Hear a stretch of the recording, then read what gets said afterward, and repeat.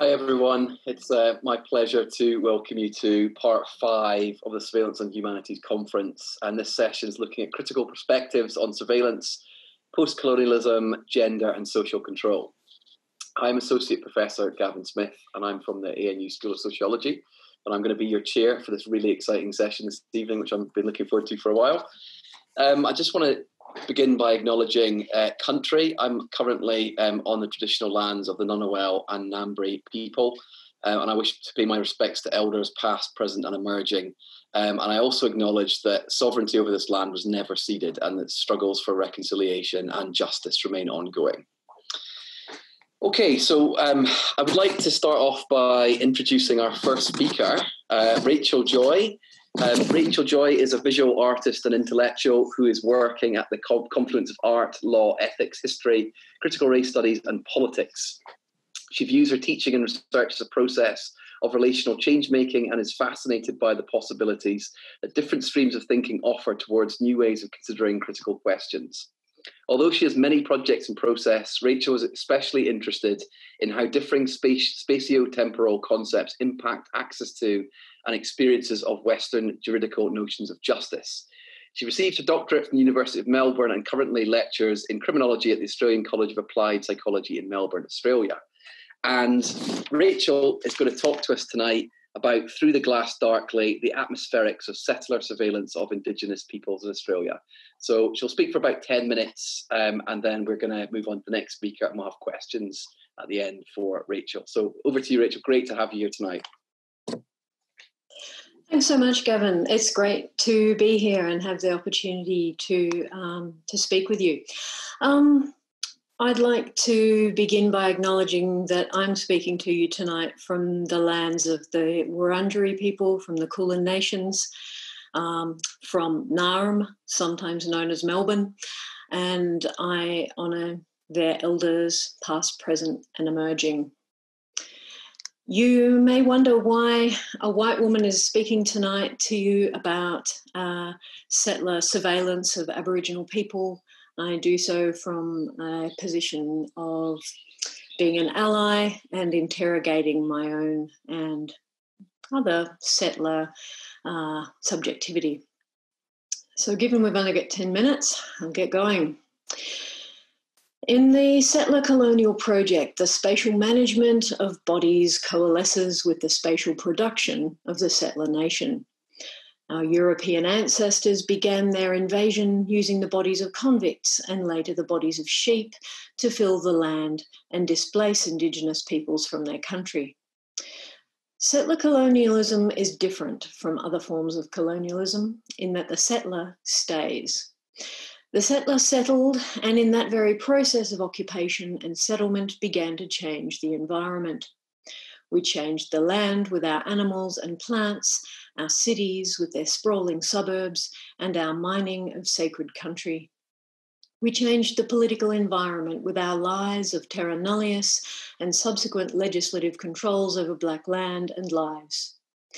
Right from the start, we've refused to see in the mirror the blackfella standing beside us, telling us the truth of whose land this is. Settler atmospherics are the normative and constitutive violences of the settler state, tabulating, malforming and constricting Indigenous life. Settler atmospherics do not merely assault the bodies of Indigenous people, but also the very environment in which they exist.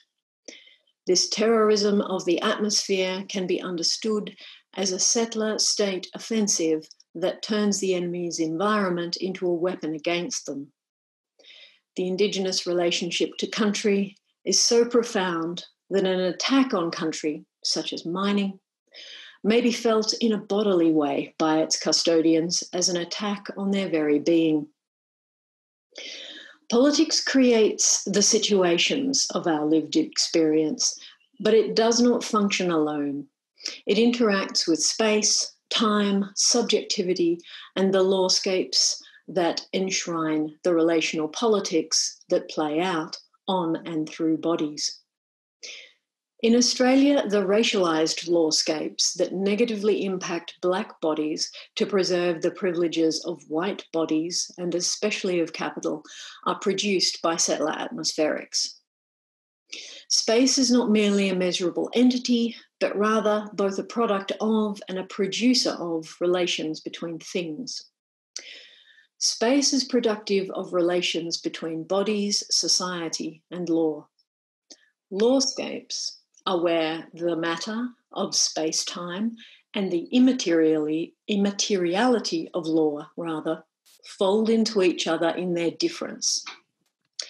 At their simplest, lawscapes are the rules we submit to, from the regulations and bylaws to international covenants. A lawscape conditions our bodies to behave in certain ways. It exists between bodies and constitutes itself through bodies and the way those bodies interact or are acted upon in the space of the lawscape. Lawscapes are multiple. There are lawscapes that comprise criminal law, environmental law, tax law, etc., and they are everywhere. In their multiplicity and ubiquity, they are also strangely everywhere and nowhere. Because while the products of their actions can be seen at every turn, lawscapes in themselves are imperceptible. Lawscapes produce the embodied experience of governance. When the lawscape has reached its most normalised invisible zenith, it has become an atmosphere. Or to put it another way, this atmosphere is the expression of a lawscape that has become invisible, where the power has withdrawn into the shadows to become the arcana imperi of Tacitus. Invisibilization of the lawscape occurs when we're not conscious of the legal frameworks at play in our lives, delimiting and directing them. In settler colonial nations, race blindness is built into the lawscape. Our nation was established on the notion of terra nullius, the rather large oversight of the fact that the continent was already occupied. This reality was conveniently ignored to the profit of the British Empire and its beneficiaries, settlers. Thus, a gargantuan and founding act of race-blind possession established the nation and has been followed by smaller but no less insidious acts of forgetting, silence and solipsism ever since. When race blindness is extant within the settler colonial lawscape, a lawscape that has been normalised to the point of invisibilisation, together they produce a toxic atmospherics that is peculiar to settler colonialism. Those of us who have the luxury not to notice race or lawscapes because they do not impact us negatively find it a simple matter to exist in this otherwise toxic atmosphere. We have in fact become complicit in enjoying its technological, economic and legal benefits through a kind of false consciousness or pretense of who we really are and how we come to be here as settlers. Hannah Arendt would remind us that we have unwittingly become beneficiaries to evil in the most banal way. This safe and all-you-can-eat offer is a fantasy world constructed for wealthy white people to consume their way to oblivion by supporting an extraction economy, ignoring the race politics that established and perpetuates the nation, and absorbing and normalising the use of technology to surveil the population and calculate the cost-benefit ratio so that it always favours what is fair, read white. In this way, the technologies of governance as part of the lawscape have become invisibilised. Surveillance is one such tool of governance. Surveillance of the Indigenous population manifests in the form of the basics card and the laser-like gaze of police officers racially profiling the population as they cruise the neighbourhood from the comfort of their climate-controlled vehicles. It reveals itself as government welfare checks, records of prior convictions, or outstanding warrants, to name a few of its iterations. Its racist outcomes are visible in every negative statistic emanating from the criminal justice system. As a tool of governance, it is not perhaps surprising that when surveillance shows us Indigenous people being murdered or left to die in police cells, the lawscape which governs such recordings disappears into the shadows, and along with it goes any hope that the criminal justice system will actually perform justice. One might be conscious of the negative outcomes of surveillance, but the lawscape that produces and relies on such tools of governance is strangely absent. This gives the appearance that only the acted upon are extant, while the perpetrator vanishes. The squalor is evident, but not the race-blind lawscape that created it. This situation perpetuates the eugenicist lie that Aboriginal peoples are somehow backward, unable to better themselves, a deficit, a problem to be solved. Surveillance performs the biopolitics of control in bodies, but not all bodies experience the racialised lawscape of settler atmospherics in the same way. We're not all equal within the lawscape. Settler colonial atmospherics are autopoetic. The ultimate goal is a mode of self-perpetuation that hides the fact of its own conatus. The bodies captured within that atmosphere are required to be there solely for the purpose of perpetuating settler colonialism. The emergent being of both settlers and natives is fundamentally shaped to serve the needs of settler atmospherics. This means that in coming into being, bodies either emerge to perform settler colonialism as beneficiaries of its lawscapes, or they appear into suspension. Aboriginal bodies are expected to exist in a state of suspension in the settler atmosphere. They are surveilled, counted, controlled, curtailed, and incarcerated with the purpose of suspending Indigenous self-determination. The racialised lawscapes of settler atmospherics operate to prevent Indigenous bodies from acting in their own interests and against the interests of a settler state that has indicated it cannot exist concurrently with any other fully realised form of governance. Part of its process of self-perpetuation is that settler colonial atmospherics actively work to curtail the emergence of other atmospheres, and thus of disobedient bodies that might self-actuate to reveal and challenge the invisibilised lawscapes of settler atmospherics. In the white settler colonial fantasy, there is no place for blackness, so merely appearing is a disobedient act, and one that challenges the white nation. Being Indigenous and present in your country is to disobey the racialised spatial management of settler colonialism. Being Indigenous and refusing the political suspension of settler atmospherics by expressing your sovereignty and demanding personhood for yourself and peoplehood for your kin is seditious. Self-actualization reveals the lie of terra nullius of assimilation and deficit politics. Offering resistance to the occupation is deadly, by which I mean both black fella deadly, brave and beautiful, and white fella deadly, fatal. That death might be swift or it might be slow, executed through the lawscapes of surveillance welfare, over-policing, remand and prison. Whichever way that life ends, one thing is certain. It will end much sooner than the life of any non-Aboriginal person in Australia. Indigenous peoples do remain, but in Australia, the chokehold of settler atmospherics makes Aboriginal resistance to the occupation an extraordinary task. To resist the laws of the occupier might be disobedience, but it might also be an act of resistance. And if it is resistance, it is a political act, which means over half the children in detention in Australia at this moment are political prisoners, along with their fathers and mothers who are so disproportionately affected by whitefella laws. The settler legal system was built to dispense justice, and yet it yields such unjust results, not because it is broken and in need of reform, but because it is the product of a settler state, and as such, it was built that way. But if you listen attentively, you will hear the resistance in the rhythm of clapsticks and the stomping of feet as the first peoples of this country sing their survival and call up the ancestors to claim their sovereignty, to reveal the truth of belonging. Thank you. Thanks so much, Rachel. It was a really powerful and provocative talk. So I'm looking forward to having a discussion about that later on. So thank you very much.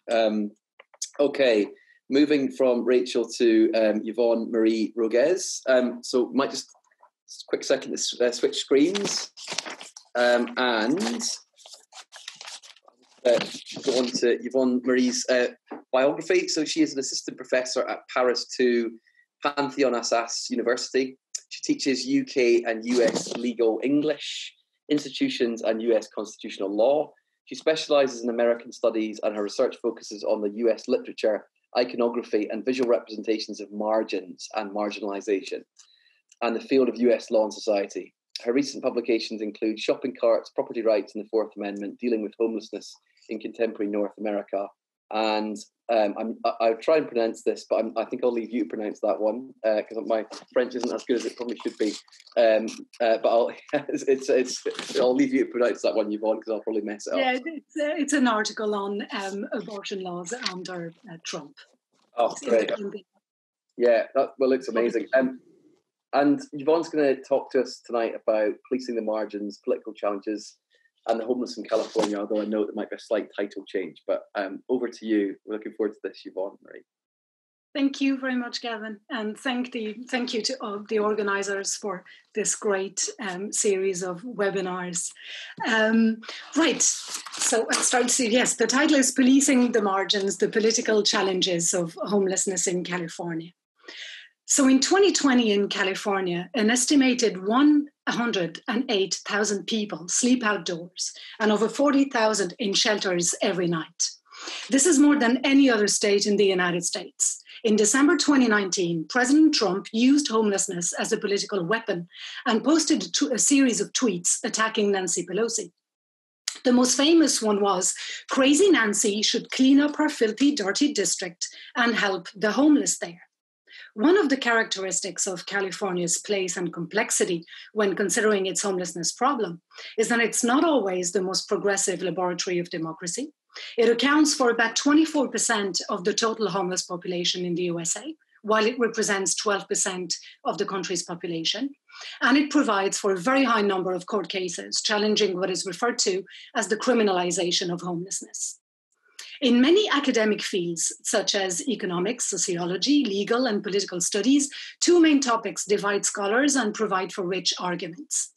Firstly, the reasons for the increase of homelessness since the 1980s, and secondly, whether a part of the homeless population actually chooses to remain homeless.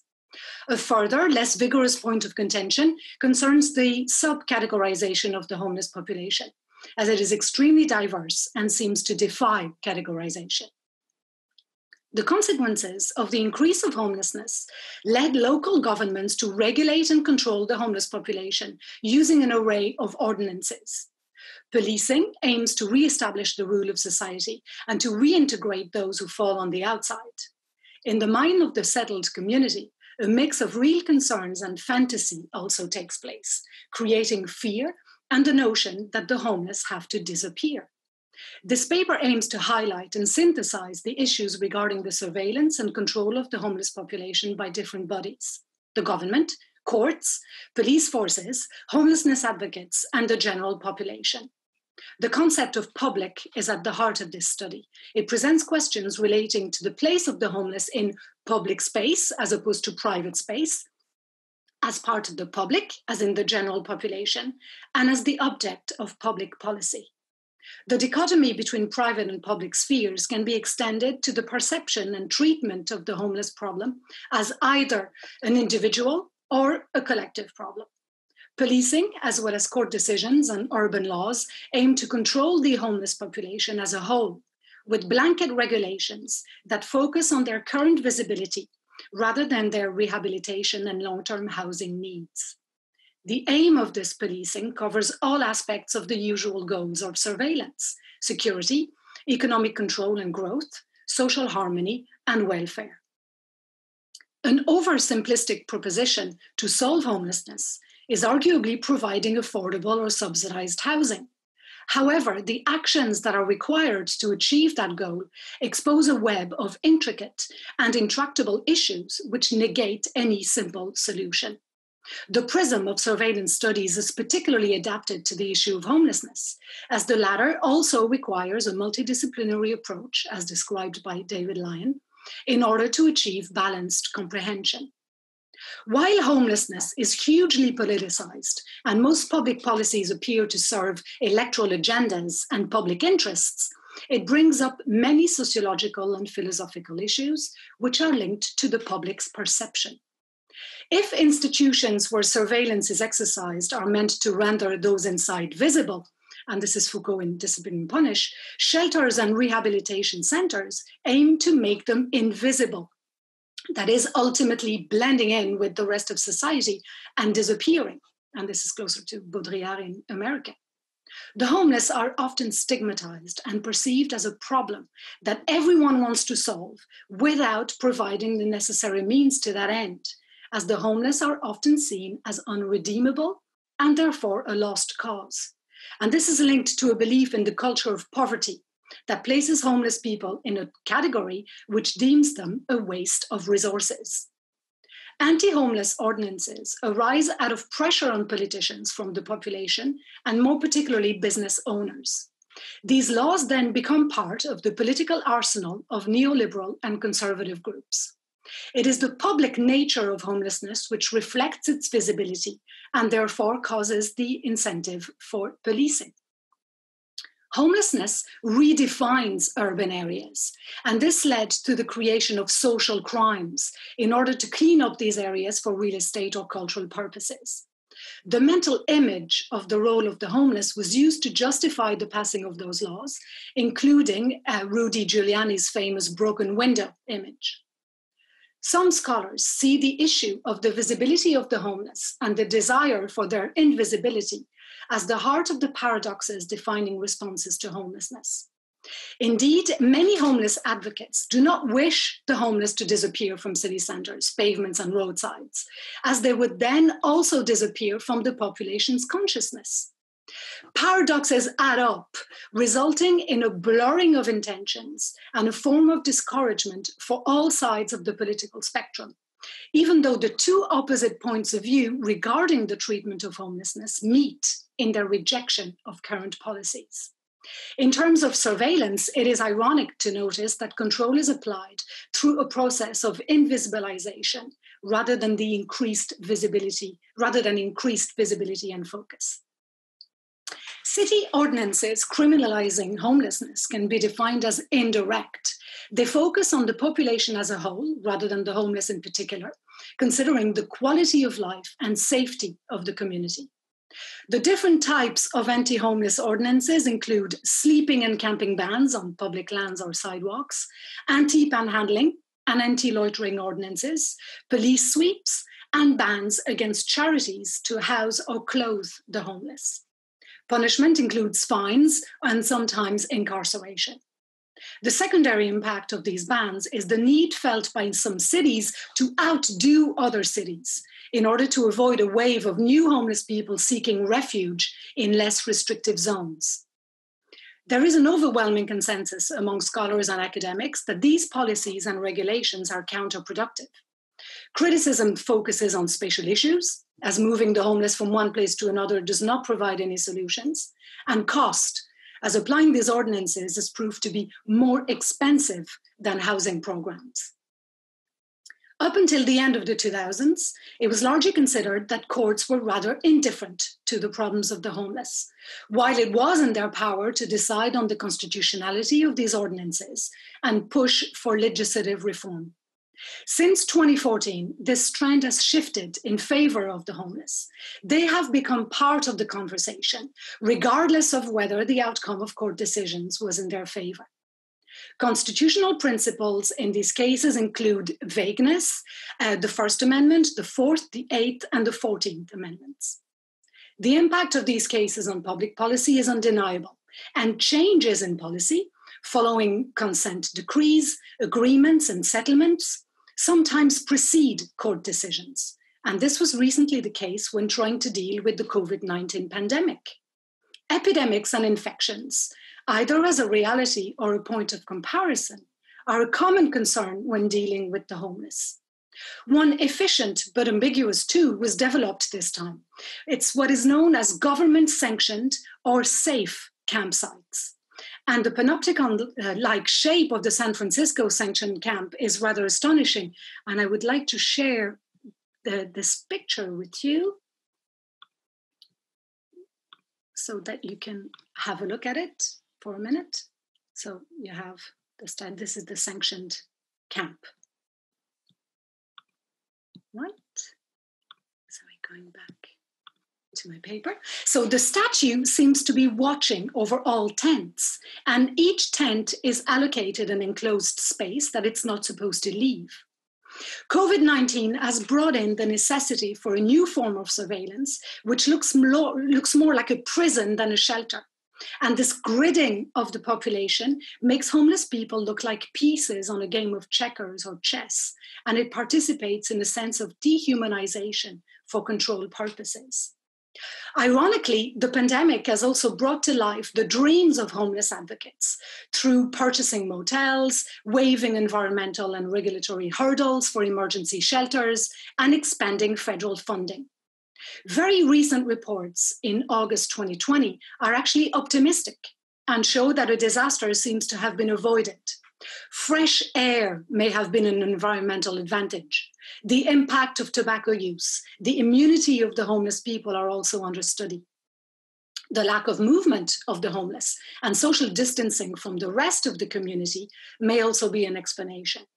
Although Margot Kuschel, who's a professor of medicine at UC San Francisco, said that an easier explanation is the data on homeless infections is poor, and the homeless community is cut off from the rest of society. So ironically, the very title of this paper spells out failure. Policing the margins will not make them disappear. It will, in the very short term, reassure the population, but only an adapted, flexible, and evolving multiplicity of solutions can help those who wish to reintegrate mainstream society, while those willing to remain on those margins might not appear as visible and therefore may be left free to dwell and move where and as they see fit. COVID-19 stands as a double-edged sword, provoking unprecedented solutions while potentially sowing the seeds for a new devastating crisis.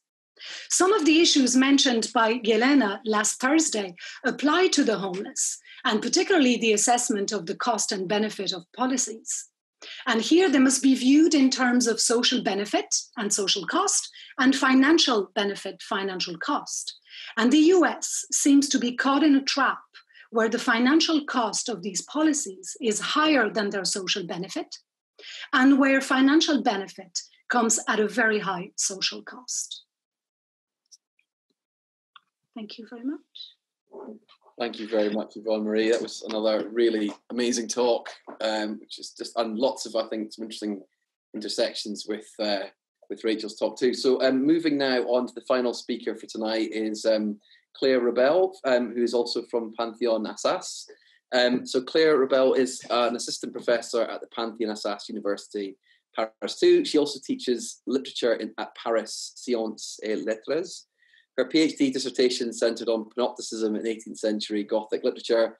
She's published articles on Gothic authors such as Anne Radcliffe, Bram Stoker, Arthur Machen, and is also looking at reworkings of Gothic tropes in contemporary works, as well as literary variations on panopticism.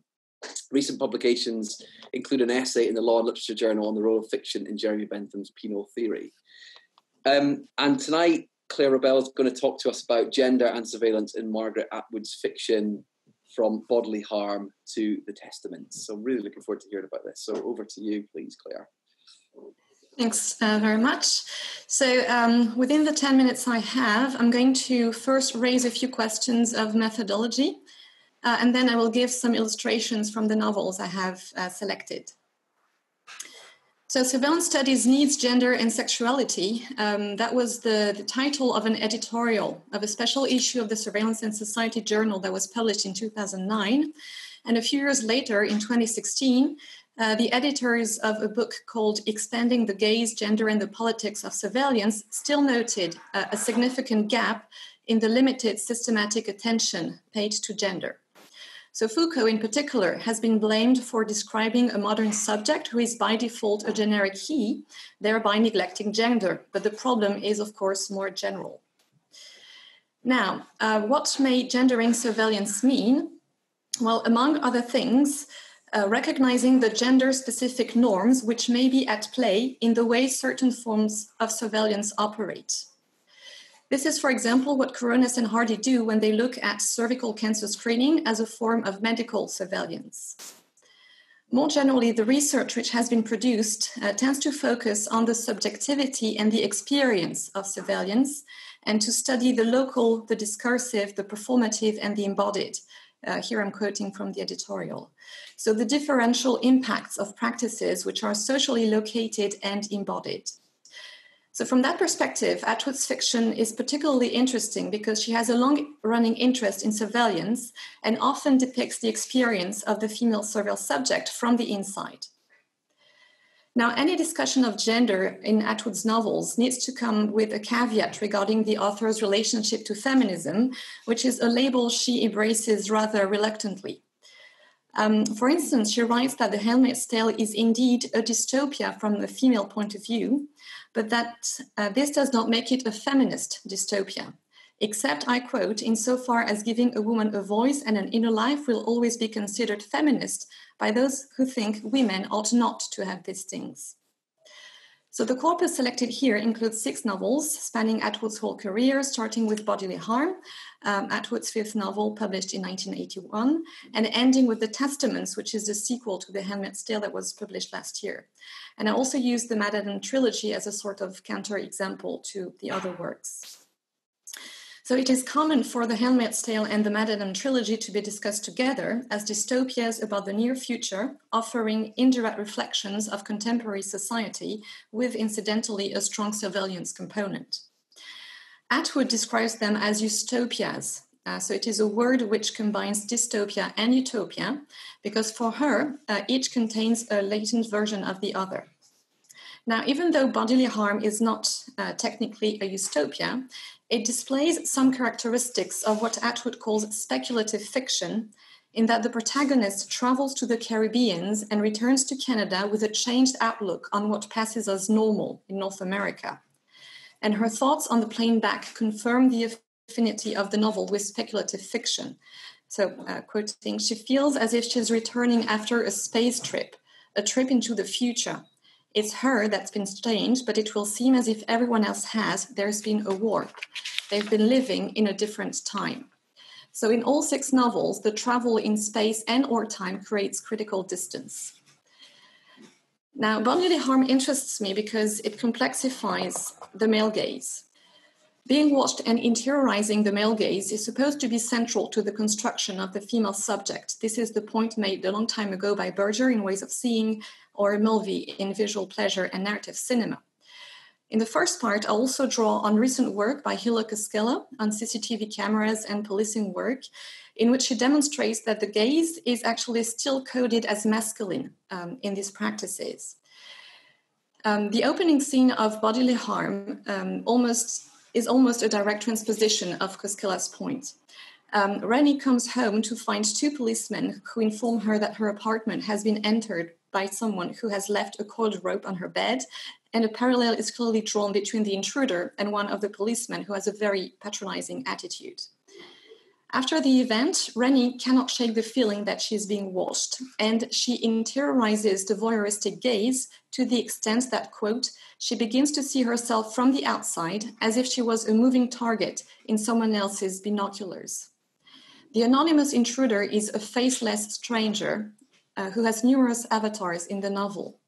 The generic anonymous stalker thus embodies the social norms that threaten women and the violence that stems not from single deviant individuals, but from a larger complex of social institutions, narratives, and conditions. And here I'm quoting from Melly's analysis in Empire of Conspiracy. Another interesting point in the same novel is how it articulates different types of gaze. Rennie is a woman, but she's also a white woman visiting a post or even neo-colonial space, a Caribbean island, which additionally breeds paranoia because of political surveillance. So we have a parallel between the female body and the body politic, which connects the male gaze with the medical gaze, as Rennie is recovering from cancer, the tourist gaze, and political surveillance. Now, moving on to the next novel, as is well known, The Handmaid's Tale depicts a totalitarian regime which targets fertile women who are forced into surrogacy. What is striking, I think, in the surveillance techniques which are used for that purpose is how low-tech they are. For instance, the medical monitoring of the handmaids is quite basic. The main mechanisms on which the Republic of Gilead bases its power are actually social sorting, which is described by David Lyon in a couple of books. For instance, with the creation of the categories unwoman or gender traitor, and psychological manipulation, so that handmaids monitor themselves and their peers. But what I want to insist on in this rather grim novel and its sequel is actually resistance to surveillance, which is achieved by subverting the gaze. Indeed, surveillance systems are not monolithic or foolproof. As was suggested the other day, surveillance is indeed messy and can be multidirectional in the way it operates. Atwood's protagonists survive because they adapt to their surroundings, which includes exploiting the loopholes and the blind spots in the surveillance system. So here I analyze the motif of the peephole or the crack in the wall, which is recurrent in the novel. And I show that these microscopic spaces enable the characters to reclaim some privacy and identity. I also show how the protagonist tries to subvert the surveillance gaze by turning it into a look of desire, which she can use to regain agency. In the Testaments, the downfall, and I should probably give a spoiler warning at this point if you haven't read it, the downfall of Gilead is brought about by Aunt Lydia, who has become the embodiment of female surveillance in ways which I do not have the time to detail here, but it's interesting to see how we get the point of view of the insider. So Aunt Lydia uses the antiquated technology of the microdot inserted in a young woman's body to send the secret files of Gilead out of the country. So again, we have embodied female resistance on a micro level, as well as subversion from the inside. So the last part of the paper looks at the Madame trilogy, in which gender is actually no longer prominent when it comes to surveillance. In terms of time frame, the narrative present corresponds to a post-apocalyptic world, which is also post-human and post-feminist. And in this post-apocalyptic world, most of the human population has been eradicated by a global virus, and surveillance is actually a thing of the past, which has collapsed with everything else. But the world before corresponds to the near future for readers. Now, in this dystopia, the gated communities where the elite scientists live are surveillance-ridden, with a combination of bugs, drones, CCTV cameras, biometrics, and I cannot resist mentioning the dorks, digital online rapid capture specialists who track people on the internet with specialized algorithms. Here, surveillance is not in the hands of the state, but of corporations who collect, store, and use personal data for commodification and political repression. And yet, even in that scenario, surveillance can be subverted. On the black market, characters can get new fingerprints and voice print. They can have their ears recontoured in addition to getting something called DNA infusion. So that in fact, genetic data is not the final marker of identity. To give one last example, New York even has a street of dreams where people shop around for, quote, gender, sexual orientation, height, color of skin, and eyes. So here we can see that gender, and I will end on this point, is really a factor of biological identification among others, rather than a social construct as it was in the other novels. Thank you. Thanks so much, Claire. And thanks to all of you for keeping the time so well. I was really impressed. And it means that we've got some good time now. We've got about, 40, oh no, sorry, it's 5:40. So we've got about 20 minutes and we might run a little bit over should the Q&A take us that way. So I guess I'll just open up any questions from the attendees. First of all, see if anyone's got any questions for any of the speakers or for all of the speakers. There's also the Q&A box that is a good place to post questions in there.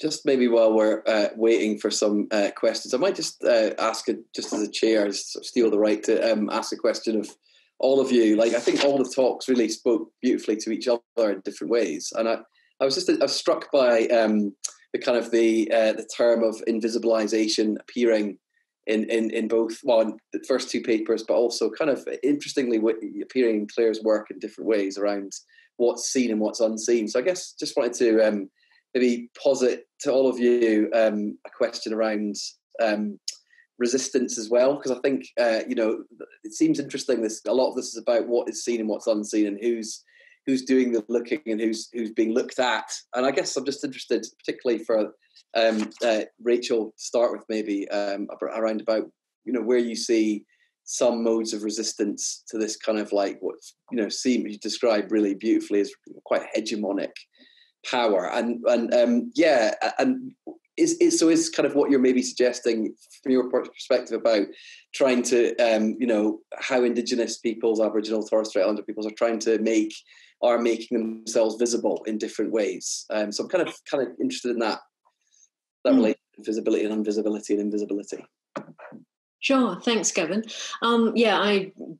I do think there was a real resonance between our papers in this question of the visible and the invisible. And I think in terms of resistance, one thing that really struck me with Claire's paper and mine was, and I didn't get to speak to this particularly well in my paper, but the idea of art revealing truths. And it's perhaps goes to Cézanne and his quote about, to paraphrase him, the art makes visible that which is invisible. And I think Atwood's novels are revealing the embodied resistance, as Claire was speaking about. But in terms of Indigenous resistance, I think perhaps one of the most exciting and challenging forms of Indigenous resistance potentially is the idea of performing ceremony. So in terms of law, LAW and LORE, successive Australian governments have really targeted Aboriginal culture, particularly language, dance, song and story, for repression. And so because they are so integral to the way that Indigenous law is expressed, I think the bodily expression of painting up for ceremony couldn't be more powerful in terms of expressing law in both senses, and I think really offering powerful resistance, because this was supposed to disappear, and so holding ceremony and expressing through painting and story and song, and the decision-making processes of elders is really important to expressing resistance. Thanks, Rachel. Maybe Yvonne-Marie, do you want to again just maybe come in on that, some of those points around marginality? It was interesting you noted that some of the homeless people are kind of involved in are kind of collaborating, contributing to some of the kinds of policies that are emerging in that space. Is that right? That they're kind of having some kind of integration into I'm just kind of interested again too about that sense of potentially modes of empowerment that might come in with the most unlikely kinds of guises. this would come more from homeless advocates who are extremely, mobilized and really work for just a bit of recognition, really, of their condition. But there was something, if you don't mind, that I was just thinking about when Rachel was mentioning lawscapes, and this is something that I found that word fascinating, really. And there's one thing that I didn't have the time to develop, but I think it fits in with this idea of the lawscape being everywhere and invisible. And this is when it comes to what we call hostile architecture. And it's a really, really interesting point, because it's widely used, in California. And there was actually, the state has been described as a nasty offender in the game of hostile architecture. And it's another form of privatization of public space. So there's an interesting link which could be elaborated between the privatization of public space and the lawscape, this sort of invisible hand from the government that takes it over and negates the presence of, therefore, the homeless, because they fall, they're apart, they're on those margins, and they're not supposed to be there. So all these, I found this idea of the lawscape very interesting. Thank you, Rachel.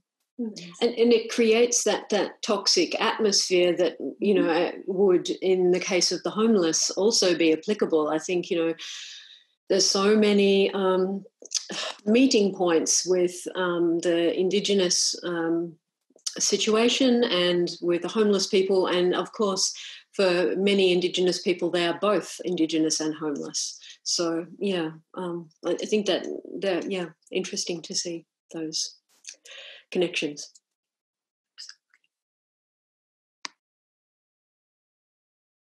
Claire, do you want to come in with anything on there as well around that sort of invisibilization, resistance kind of sort of dynamic?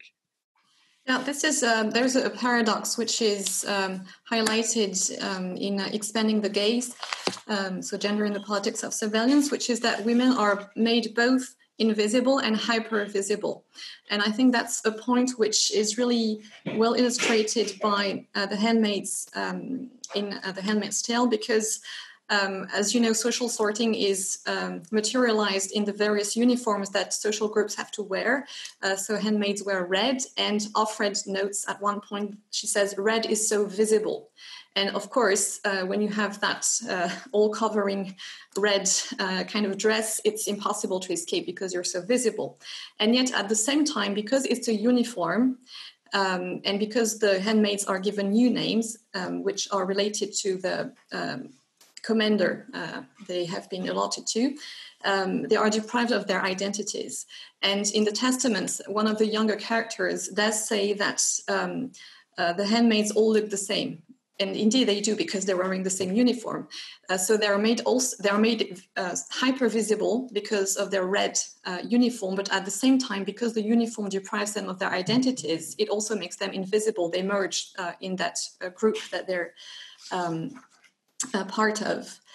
And the other mechanisms which Gilead relies on include controlling what the handmaids see, obviously with the hats, which limit their scope of vision. Offred says that they have learned to see the world in gasps. And the handmaids also interiorize the idea of what they must look like from the outside. So, for example, there is a passage in which Offred and Ofglen are looking at the wall where the bodies of executed people are hanging. And she says it doesn't matter whether we'll look, we're supposed to look. So they are aware of the spectacle they're supposed to give to the outsiders. And to get back to the first novel, in Bodily Harm, this notion of invisibility is a bit different.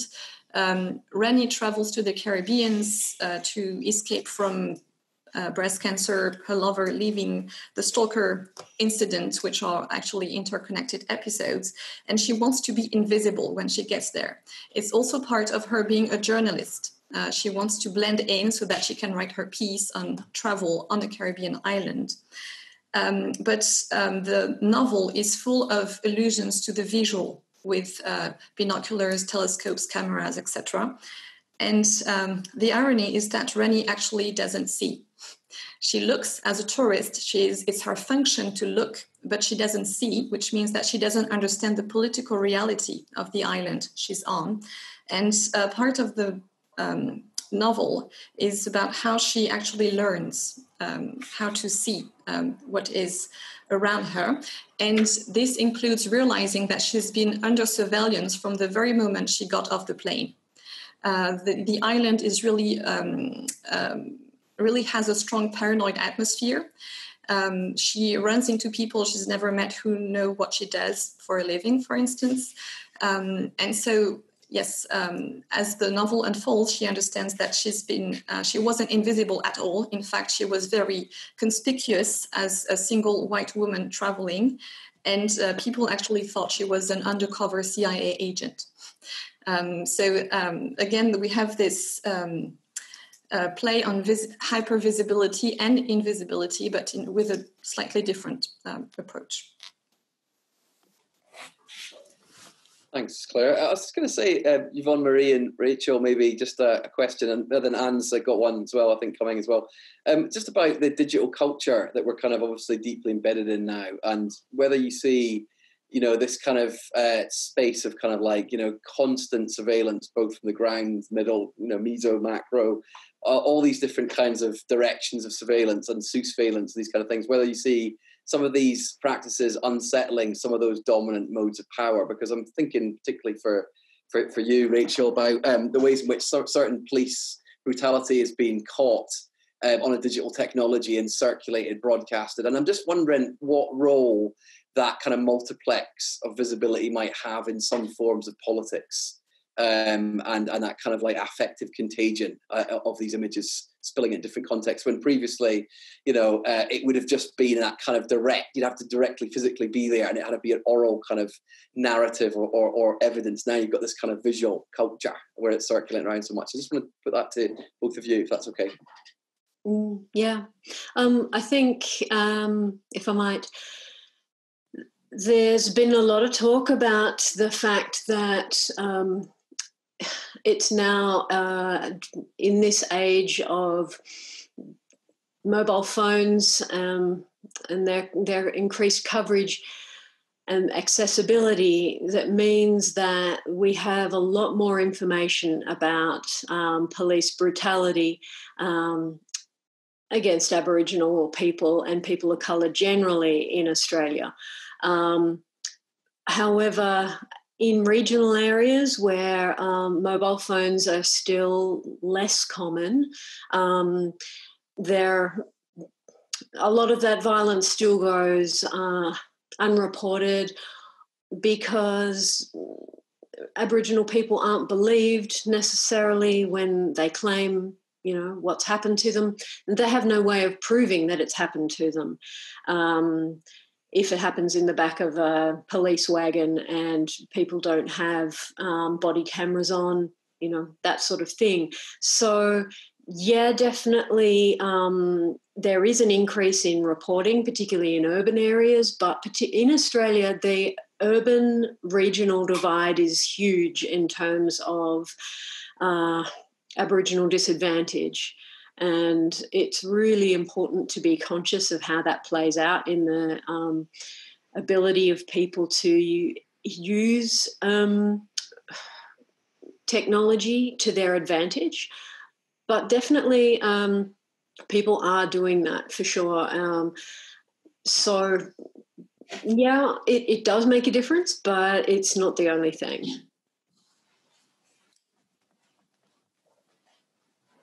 Yes.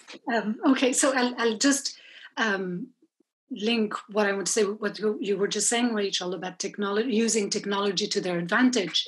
And it is true that you can find a lot of police sweeps in LA and around and in California in general on YouTube.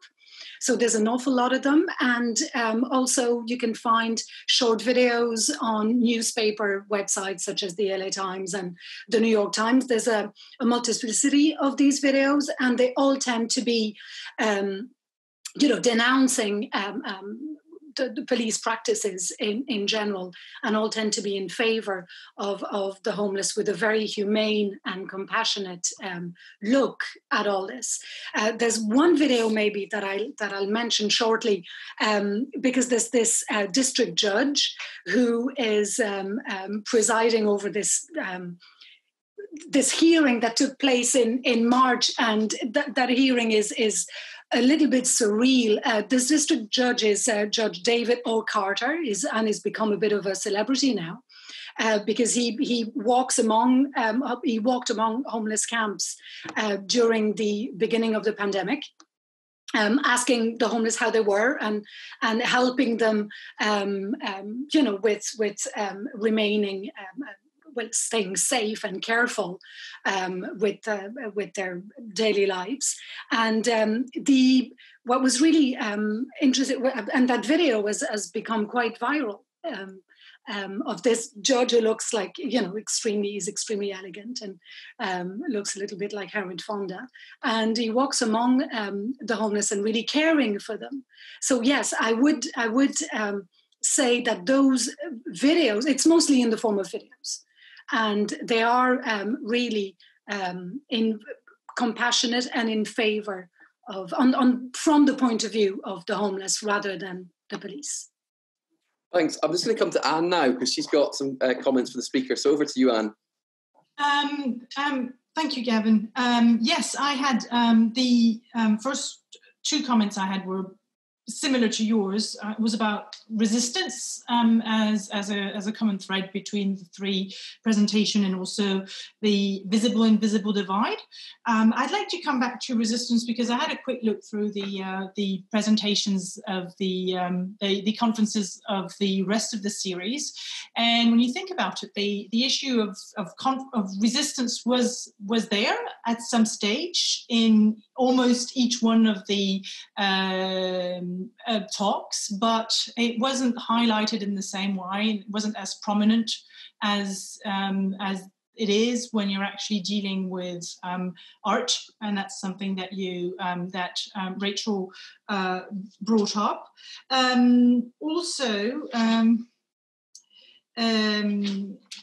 When it comes to visible and invisible, I'd like to pass on, I'm not going to add anything because you've already discussed it, but I'd like to pass on a comment from Desmond Manderson, who says, this question of visible and invisible is a very helpful way of connecting recognition and surveillance. Another area in which this plays out is graffiti. The question of who has the right to be visible in the city, and on the other hand, graffiti as making visible an invisible or unrecognized presence. The politics of graffiti and the politics of homelessness is perhaps parallel. So that was one comment, and maybe the speakers might want to react on that. I had a third comment that you haven't stolen from me, which is maybe a parallel that I'd like to draw from with the other presentations all through the series.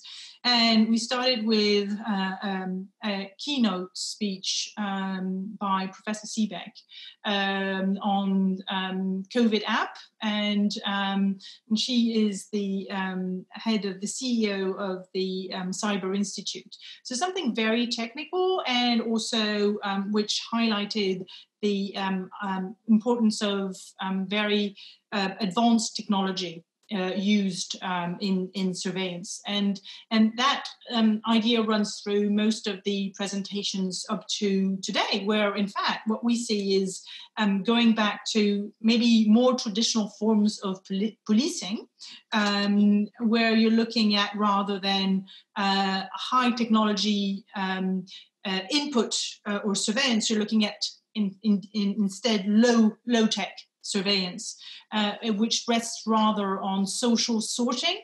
rather than high tech.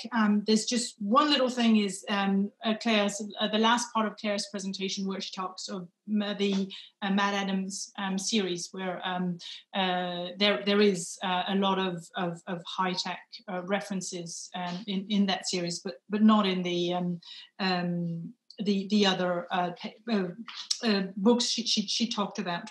I had also one comment, an extra comment. I'm sorry, I talk a lot, but about what Yvonne-Marie Rogez said about the panopticon and the picture that you shared with us, and.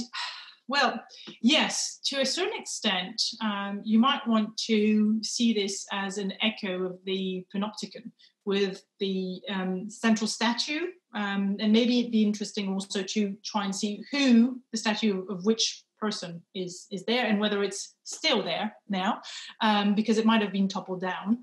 Part of it is moved, indeed, yes, yeah. Because it represented a Native American Indian being kind of petted. So that's, that part is gone. That part is gone too, okay. So symbolically, it's quite interesting to see the reversal. Yes.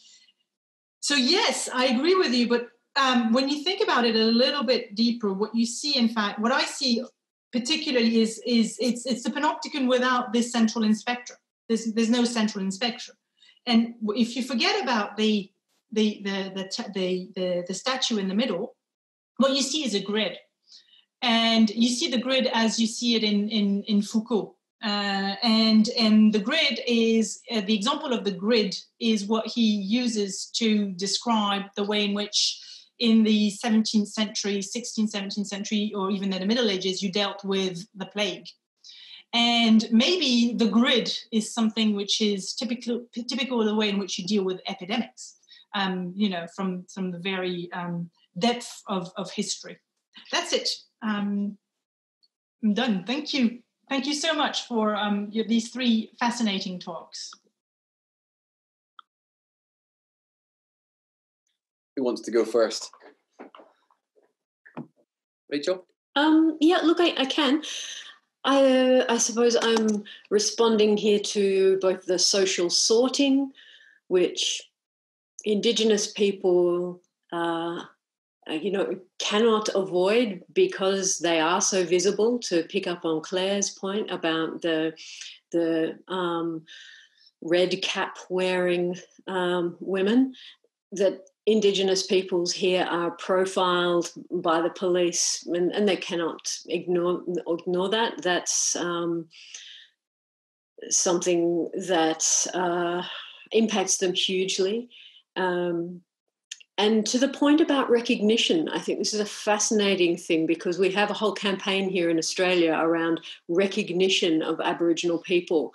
And it's been problematised in that the recognition of Indigenous peoples in the Constitution, of course, is supposed to be about, legal recognition, but the document is the document of settlers.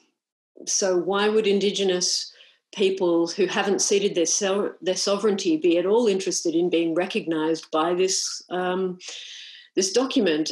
So many Indigenous activists would say that what they want is not to be recognised on white people's terms, but to demand a treaty which acknowledges their difference and the importance of that difference. So I know this is perhaps not exactly where Desmond was probably going with his recognition idea, but I think it's pertinent to this particular conversation. I think that's a really interesting point, Rachel. And I mean, it does sort of to get to the heart in some ways of some of the issues with face recognition, because it's something I've just been, what you just mentioned is something I've been thinking around about how these technologies work, which I think it's too long to talk about in this forum, but there's something interesting about, which faces they recognise from the crowd, and this kind of weird irony of the sort of the wider politics of recognition of absence. And undoubtedly these cameras at some point, these softwares will no doubt, that at this point, apparently, technically, they're not as good at recognizing people of color and their faces, but I'm sure very soon they will, and they will fixate on those faces. So there's that kind of, again, I see your really interesting notion of the lawscape appearing, manifesting in that technological veneer through these kinds of, avant-garde techniques of control, which facial recognition is but one. So that's just something I think is really interesting about this weird politics of recognition and unrecognition and not wanting to be seen. But anybody else want to jump in? Claire, Yvonne-Marie, do you want to? Yeah. Yes, if I can just add a little something from what Anne was saying. What's really interesting, so yes, low-tech surveillance obviously is what we're looking at with the work of police forces and the enforcement of all these ordinances. But what is really interesting in terms of resistance is that it's proximity that leads to resistance. Basically, anyone who comes close to with the homeless, who even the police themselves, when they actually get it, but when they're in daily contact with the homeless, they come to know them. And when they know them, they realize the complexity of the issue and that they have to consider the individual rather than the collective. The homeless as a group does not exist. And this is what they realize. What's also interesting in terms of resistance is the very long list of yearly reports and litigation manuals that are drafted by all sorts of homeless advocates and associations that are extremely detailed. I mean, they're all 170, 180 pages every year renewed with new data and those litigation manuals are manuals of resistance in a way, and how to fight against those ordinances. So that's a lovely point, particularly about the distance and the sort of the personalization or depersonalization, dehumanization, and that sort of that sense of touch or proximity. I really think that's a lovely point about how that can trouble some of these regimes of power. I think that's lovely. Claire, do you want to just come in with anything there? We're just getting towards the end of the time, but would you like to? Mm-hmm. Yeah, sure. Thank you. And I was thinking about Anne's point about the fact that we have talked about very advanced technology and also more traditional forms of policing. I think the interest of looking at surveillance in Atwood's novels across several decades is that we have really a wide range of forms of surveillance, and that it leads us to question the role of technology in surveillance. Does really surveillance need that or not? If we look at bodily harm, I would say we have rather traditional forms of surveillance. In the Helmet's Tale, the event that triggers one of the means that Gilead uses to target women is to use credit card information.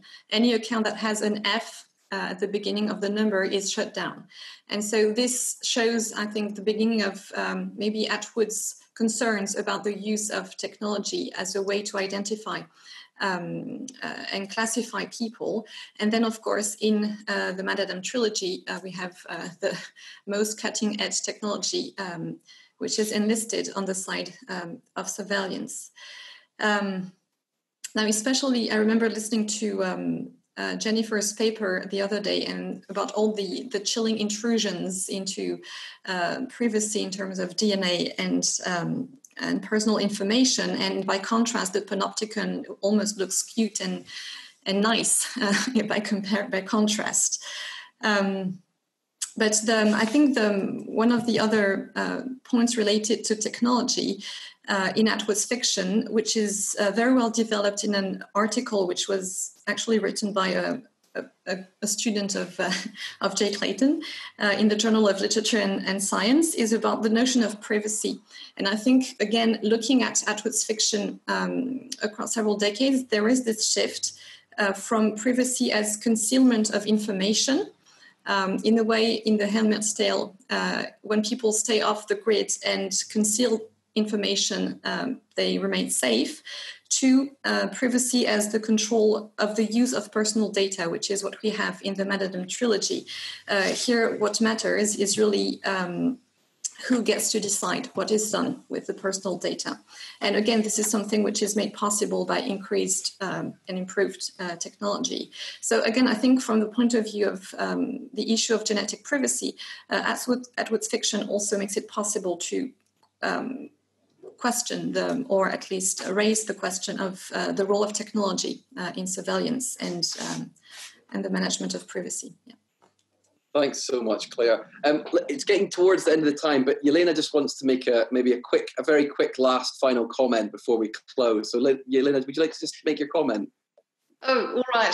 Thank you. I don't want to disappoint because it started off as a very narrow law-focused thing. From a lawyer's perspective, I was tickled to try and redeem the law from Rachel's very illuminating talk in particular. But I want to thank all three of you for presenting today, and all of the discussion has been fascinating. But on my point, I might maybe ask whether there's a capacity to separate the law as it is used by the state against vulnerable individuals, including Indigenous peoples as individuals and as a group, and the law that might be upheld, interpreted by the courts, which might have a protective or liberating effect. And it's a very difficult topic. And Rachel, you mentioned treaty. And in New Zealand, we have this treaty, which used to be a nullity, as the courts said, but then in the 90s, the courts took it and incorporated it into the traditional common law to try and create a partnership that binds the Crown to take into account Maori and iwi interests. And very recently in Australia, we had the High Court interpret the Constitution in a way that really incorporates that fundamental realization of the connection between Indigenous peoples and the land, which determined individual rights, shall we say, under the Constitution. So I wonder, my question is there a way of looking at the law as both a weapon that can be used against Indigenous peoples in particular, but also as a resource? Or is it actually all embedded within that oppressive vision of sovereignty that is not theirs?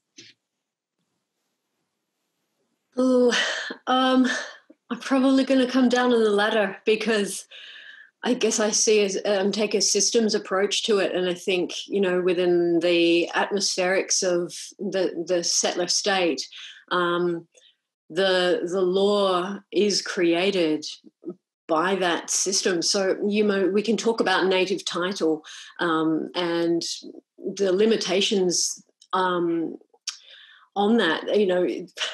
The way that it was perhaps originally envisaged in the first decisions that were made around a native title were then hugely watered down by the Howard government, so that native title now can be extinguished any time a mining company wants to blow up their sacred sites, as we've seen recently with the Juukan caves. And so I don't think it offers any protection. Well, it clearly offers no protection to Indigenous peoples, and it's not intended to. It's intended to further the interests of the settler state. And so Aboriginal self-determination directly threatens the settler state, because the settler atmospherics insists that it cannot govern with any other form of governance. It's exclusive. Aboriginal people were supposed to disappear from here. And so the point of being settlers is that you displace and replace. And so even surviving and stepping up and saying, hey, no, we're still here, we refuse to acknowledge your sovereignty, is a radical act. And I don't know what it would look like, that the kind of legal systems that you're envisaging, perhaps. I don't know what they would look like. I would really love to see something different happen, but I think that can only happen through a treaty process where we're acknowledging difference and equitable responses to each other. And, as children of colonialism. I don't think settlers don't get to ever relax about this. It's some ongoing question that we need to be reflexive about. Anyway, I don't want to continue to take up other people's time in responding to this, but the short answer is probably no. Yvonne, Claire, do you want to say anything very quickly, just to close on last closing points? No, okay. Well, look, I just want to take this opportunity to say thank you so much to Rachel, Yvonne-Marie and Claire for such a brilliant session tonight. I've really enjoyed it, got so much from it, and I hope you have too. And yeah, it's been a really successful event and set of events. So thank you so much to the organisers for putting this together. And of course, this will be available to listen to at another later point, I'm sure, and we'll hear more about it on social media or whatever. But thanks so much all.